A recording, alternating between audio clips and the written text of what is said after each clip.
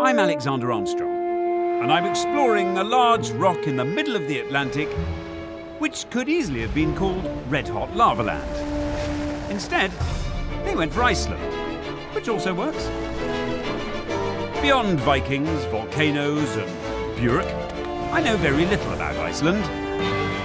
So I'm on an epic 1,000-mile journey on the trail of Norse gods, rotten sharks, That would feed the whole of Husavik. and some of the most expensive beer in the world. Not a drop spilt.